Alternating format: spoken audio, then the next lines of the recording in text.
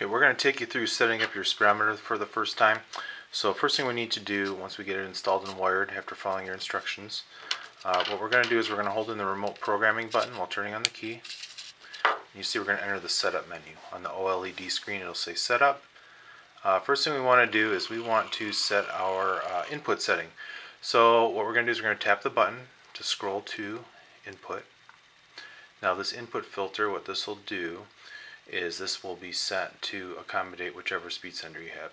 So you want to go ahead and look in the book, take see which speed sender you have, take a look on the chart. I'm going to hold in the button.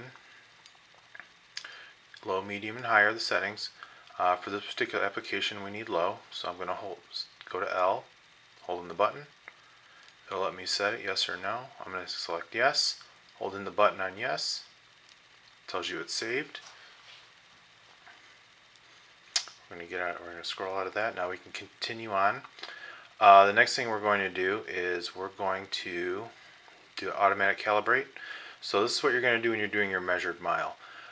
So first thing we're going to do is we're going to do the same thing. When I enter the setup menu, hold in the button while turning on the key, or we can just continue on from here. I'm going to hold in the button. So you can do this in your driveway. You can do this on the side of the road. It doesn't really matter. So it'll say ready to drive. You can do that in the driveway. Go drive to wherever you want to do your measuring. So it says ready to drive, yes. Hold in the button. So right here you'll see on the LCD on the lower left it'll say 0. That's how many pulses this speedometer has from the sender. So I'm going to go ahead and start driving. You can see it's going to start counting up pulses. You may see some action on the speedometer. You may not, depending on...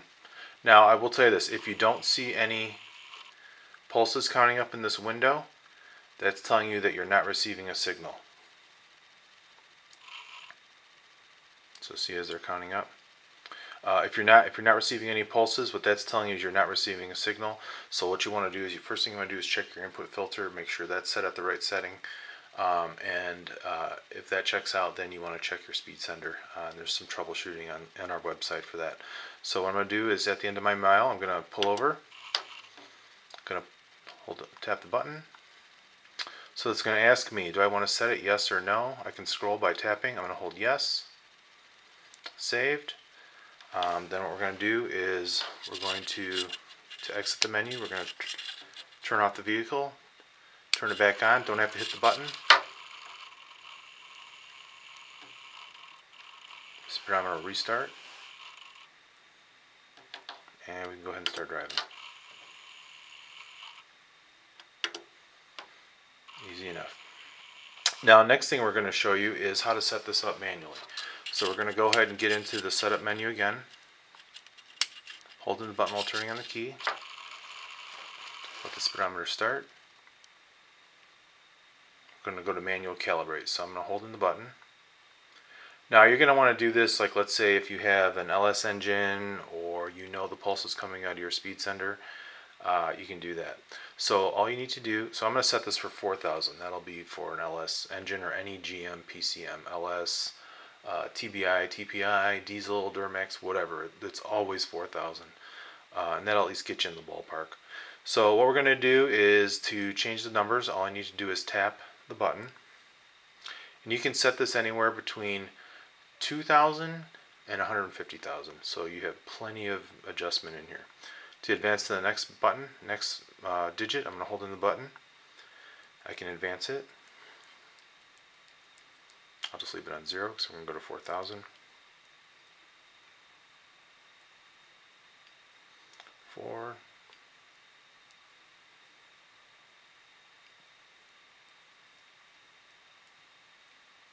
Oops, I passed it. Holding the button to go to the next one. Holding the button. Again, it'll ask me, do I want to set it, yes or no? I can hit yes and toggle a no.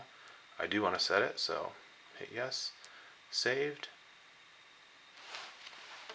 And to exit the setup menu, I'm just going to turn off the vehicle. Turn it back on. Don't have to touch the key. Let the speedometer restart. So the LS 4000 pulses, it goes right to 60 miles an hour every time. So that's the basics of setting up your new speedometer. If you have any questions, feel free to give us a call, and I'm sure you'll enjoy it for years to come.